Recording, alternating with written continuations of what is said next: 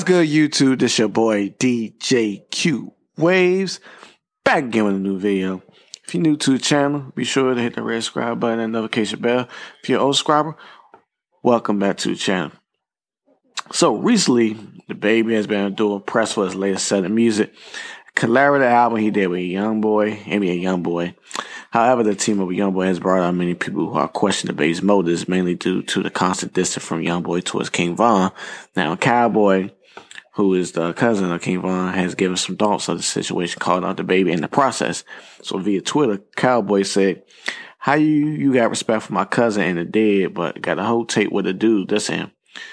Then he continues saying, "Respect would be to leave that alone altogether and pray both parties safe. If that how you coming, by saying you're a life-size weirdo mascot, sell your soul in integrity for bread, you a."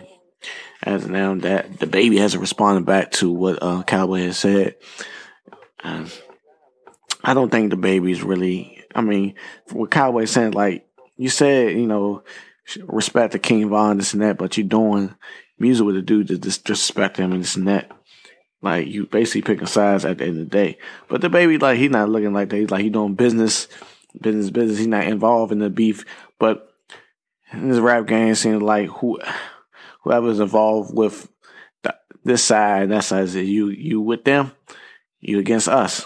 But, man, like I said, man, I just want peace on both sides, man. We don't want no more bodies dropping, man, and no more people going to jail.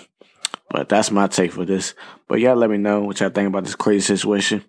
And as always, if you want more videos like this, be sure that DJ Q Waves plays about the video.